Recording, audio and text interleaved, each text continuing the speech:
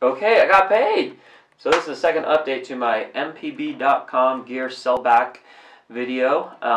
And so I just got an email, actually it was yesterday afternoon, that said they are ready to pay me. And so I went ahead and followed the links. But first, their email support finally got back to me. So I sent them an email around 9 a.m. on Monday. Didn't hear anything back. Finally, about Tuesday, I think I called them. Got in touch with somebody on the phone after about 20 minutes, and they reassured me everything was fine, and so that was great. But just yesterday afternoon, so that would be Thursday, so that's Monday, Tuesday, Wednesday, 4 days later, I got an email from their support responding to my question. And I kid you not, 10 minutes later, I get an email from mpb.com's automated processing service that they've already inspected my gear and are ready to pay me. And so that actually went pretty easily. They have a link, which you'll see in the screenshot. It's a button. You just click it, and it takes you to a web page where you just basically enter in your banking routing number, your bank account number, and you click submit, and it pretty much says details received. And then from there, you just wait for your next email.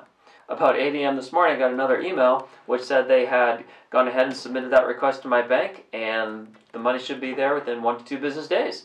So the process went pretty smoothly.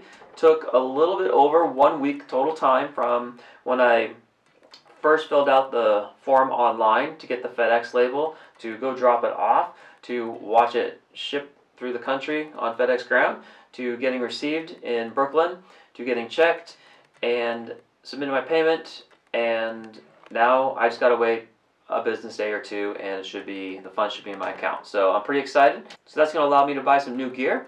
I'm kind of looking at a new macro lens, and the first place I'm gonna go check is mpb.com and check out some of their used gear that they might have, because they do have some really good prices on used gear, and they do offer buybacks at really good prices as well. So it's definitely a service I have used twice now, and I would totally recommend using it again. So if you have some gear sitting on your shelf collecting dust, just remember, that's money sitting on your shelf there.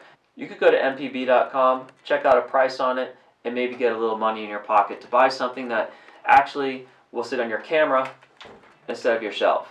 So that's my last and final update for this little process. Hope you enjoyed it, and be sure to subscribe, because I have another video coming shortly on budget lenses and why we should pay close attention to them, because sometimes you'll get a lot of bang for your buck with these lenses. So next time, I'll see you later. Don't forget to subscribe so you can get notified on when that video comes online.